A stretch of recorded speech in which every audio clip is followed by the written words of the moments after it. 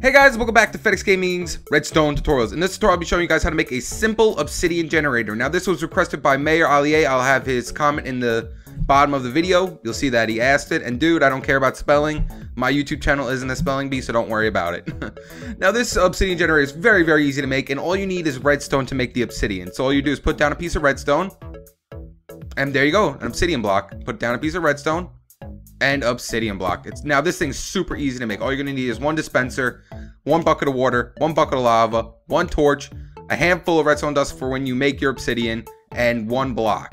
So what we're gonna do is, of course, dig out one block, then put the water on the back so it goes into the block.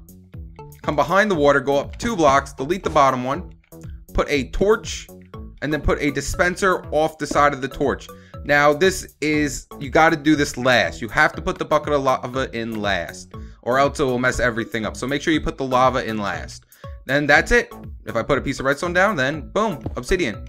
Redstone down, obsidian. But there you guys go. That's a super simple obsidian generator. If you like this video, leave it a like and subscribe to stay tuned with my newest videos. And there you go, Mayor Ali. Peace.